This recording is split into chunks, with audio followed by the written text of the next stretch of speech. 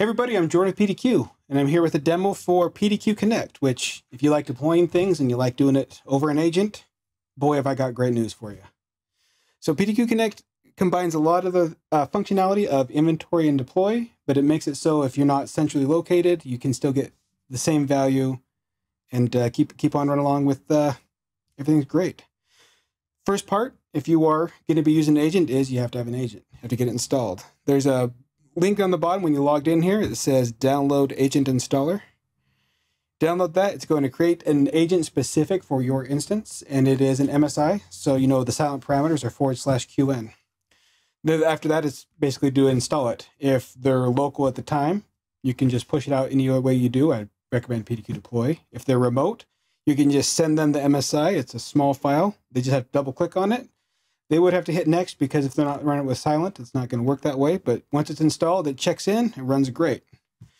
After that, once we have these machines checking in, we have our devices tab. This is where the core of the information is, as well as some pre-built collections we're looking at here.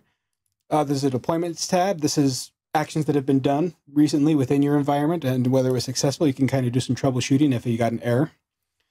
Packages. These are all of the pre-built packages that we have in PDQ deploy, as well as if you built any custom packages that'd be stored in here is where you can kind of find them. Automation is where self-explanatory. It's where automation goes. If you're looking to keep things up to date, that's where it goes. And the last one we have is reports, and this is where you can build some custom reports and get those sent out and make sure everyone has information readily available and good to go. So I guess the best way to do a demo is just showcase value. We'll do some installs. We'll do Notepad++ for this one. So if you're looking at the pre-built collections you have that come with it, we've got 7-zip, and then under there you have old, not installed, and latest. Each one of those has their custom filters you can kind of dive into, where you have the software name starts with, and the version is greater than, and that's how you know it has the latest version, greater than or equal to. So if we're looking to build our own custom one, we're just going to build one for Notepad++. I'm going to go up to the top here, click on filters, and we said software, name. We'll do contains, but we can do starts with as well, whichever one works best for you. And Notepad++ is in our library, which means the variables for that one already exist. So you don't have to manually put that in there. We're just going to come in here and we're going to grab the name Notepad++, save as group, and I'm going to give it a real unique name here that no one's expecting of Notepad++. Apparently that one already exists, so apparently I did this in my demo.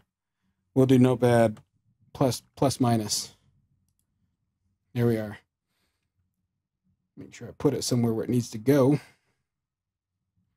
That's why we got the search. All right, so we come into Notepad +-, we see we have 9 machines. That is not accurate. Well, it is accurate because they're all old, but this is just machines that have Notepad +- installed right now.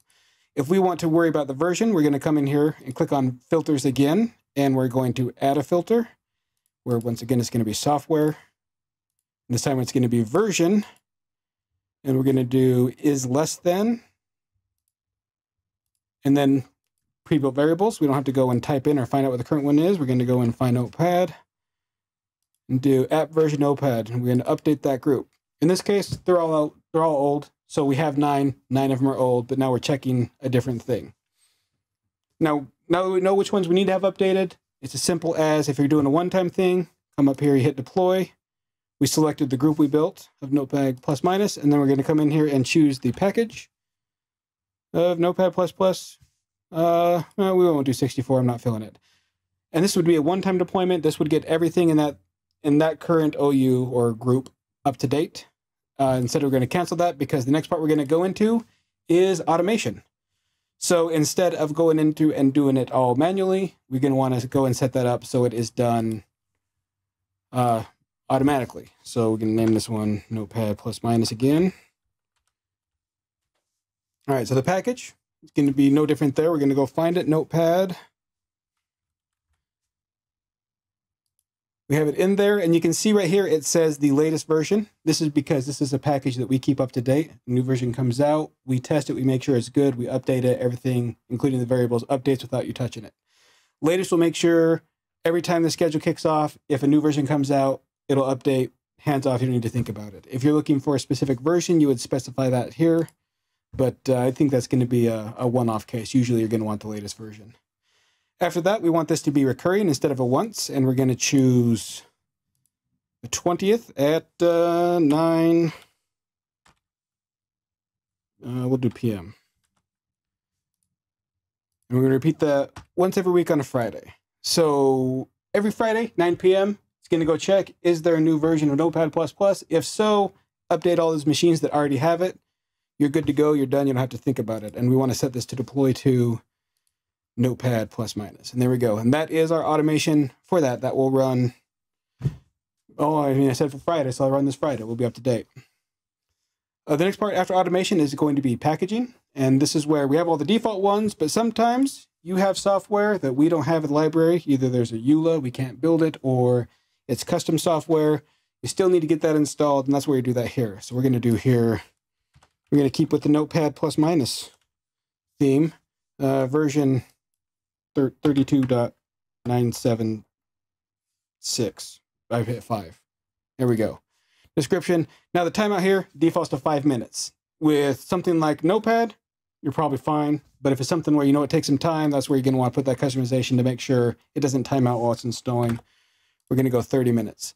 After that, it comes down to the different steps. And these are all the steps we have. The first one is the install step. Any install file, exe, MSI, if you have something that will transform a registry key, that would go in there. If it is an MSI, good news, we know those silent parameters. We're going to throw those in there for you. But if it is an exe, that's where it requires some research. Either you got to go into the command line with the /?, see if you can't find the silent parameter there, research online, wherever that exe is. That can be whatever. So we're going to say with this one, it's shush your face. Is how we get silent there.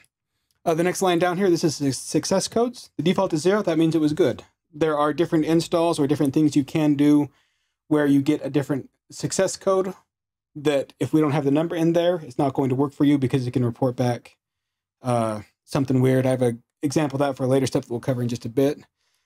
Next is, what do you want to run this as? Local system is going to install for everybody. If this is something that installs on a per user basis, changing that from local system to logged on user is going to install it for that user. Makes it so you can control a lot more local packages, things like if they have the Chrome single install, which hopefully you're using Enterprise, your AppX packages, things of that nature, all that software, that's going to be a logged on user instead. And the last one is error mode. The default's the most common. Finds an error, it stops. That makes sense.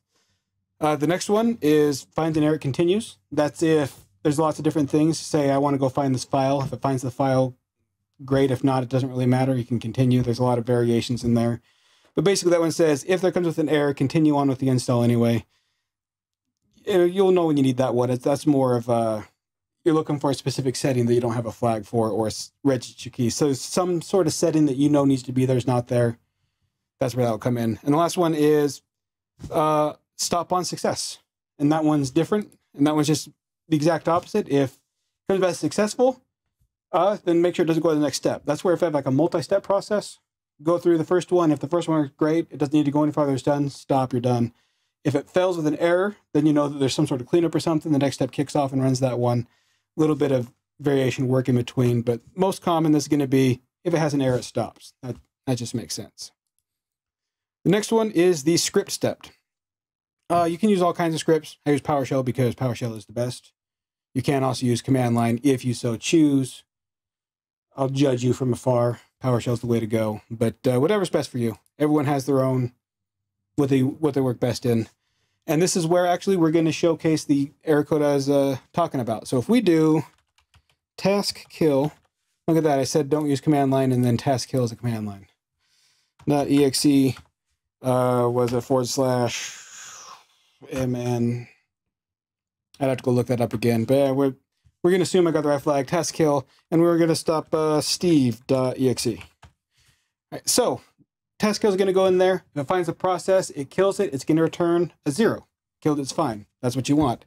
If it goes out there and it says there is nothing for steve.exe, that is going to return a 128. Now that is a success because we're running task kill because we want it to stop. Task kill has nothing to stop. It means it's not running. 128 is a success. We're going to add that as an optional there. That way, kill or doesn't exist, it's going to continue on. And it's the same thing here where you can add your parameters, your error modes, nothing change much past that one. Next one, file copy. Shout out to Steve in an earlier video. He talked about how there are certain installs, things like Adobe, that don't always work well running over network. So he uses this to copy those files over, runs the install there and removes them. That's a great use for that one. Other options is if there's additional files, like there's a transform file or an XML document it's pulling them from, this is where you can copy that file over and be good to go. Next one, reboot. It reboots the machine. You can also shut it down. That's, I don't know where to go with that one. If you want to leave him a message, great. That one's pretty explanatory. It's valuable. It's useful. Can't really build on it. Last one, and I like this one a lot. This is the nested step. If you have a whole bunch of packages you're looking to install, and this can be for many things, you know, you have a baseline, new computer plugs in, you want to make sure they have X software. You would come in here and you would add each bit of software as a nested step, and it's going to go into the already existing package that it is there, add it in there, and so you don't have to rebuild that package. It's just using the same one without having to have multiple versions of it. That one's pretty valuable. I like that one a lot, especially for things like baseline. And that's pretty much everything for these new install steps. The last part we're going to cover is reporting. This is, you have collections, you want to look for this information. This is where you kind of track it down. So the first thing we're going to do is create a report. Real report for real. All right, and this one's pretty straightforward. If you have logic within a certain group that we set up early in devices, you can come here and you can select that group. We'll do A. I did that one earlier. I believe that one is for machines that are running out of hard drive space. We'll find out if that's accurate when we run this live. And then you're going to select your columns. By default, it pulls up your device table. So I'm going to go and find device name because we do want the name of the computer. And the next one, we're going to come down to the disk drives table. And we are going to look for, here we go, disk-free percentage. Confirm that. That's everything we want there. We're going to save and run that report. Oh, did I not select a column for disk drives? Oh, no, because disk-free is not a disk drive. Apparently that is a device. I'm pulling up tables I don't even need to pull up. All right, we're going to save and run that one. This goes quick. It's going to go query all your devices. You can see here, hey, I have the right report. A is devices that have less than 30% disk-free. It's going to come up here. It's going to give you a list of machines and where they're at on their disk usage. And you can rerun that often, as you saw that run pretty quick. Or the other option, you've got a boss that likes a pretty table, pretty graph, export CSV. You get all your information right there. You can just send that report to him, let him know that everything's fine. I mean, not for those 5 machines. They're below a 30% hard drive. But that's pretty much everything for Connect. This gives you everything you need to make sure that all of your devices, whether they're local or remote, are up to date and secure and have everything that they need to be, I don't know, their best version of themselves. For PDQ, I'm Jordan.